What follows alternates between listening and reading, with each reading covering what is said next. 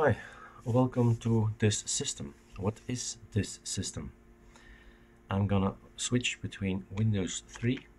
I have a terminal open where I did a neofetch, and here it is. You're on a Solus, just making sure you can read it, and going to another wallpaper. Better. So, what are you seeing? You are seeing Solus. This is Solus i3. So we are on a Windows Styling Manager i3. You're only seeing the left screen. We have also right screen, and in the bottom here you can see there's a 1, 2, and 3. So 3 workspaces, and we're going to install this time Mate. On Ultimate Solus on Github, you'll see that there's a possibility to install as well the Mate.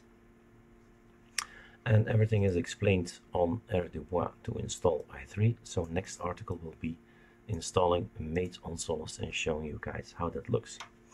So let's go ahead, and well, of course you should download this. I've done that already, so I'm gonna go over to my right screen. Sorry. I'm gonna open Ultimate Solus. I'm gonna move my right screen to number 4, workspace 4, so you can see.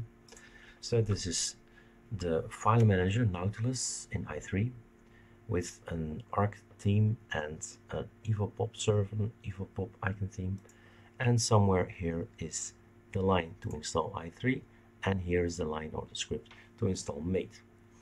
So opening install Mate, right mouse click, open in terminal.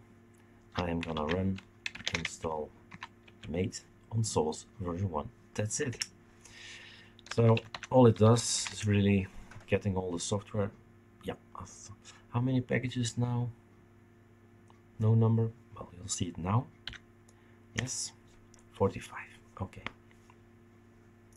So 45 packages. If we go in here, we'll open in page 2. 45 packages.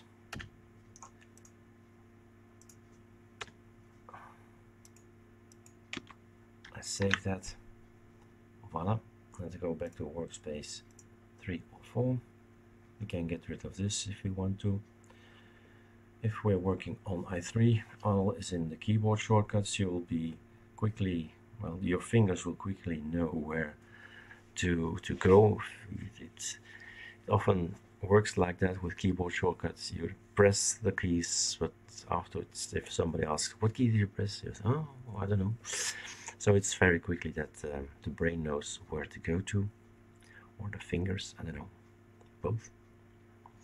45. I did install here, I see a Caja Dropbox, which is, I'm wondering what will happen, because I have also installed the Nautilus Dropbox. So Nautilus is then for the desktop Budgie. So we have now 3 systems, 3 desktop-like things. i3 not counting to the desktops, but to the tiling managers. But anyway, 3 ways to log in.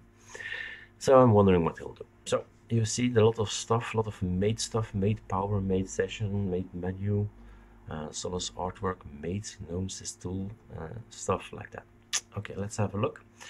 How can I have a look? Well, to stop this movie and log off and log on again to be able to see what Mate looks like. All right.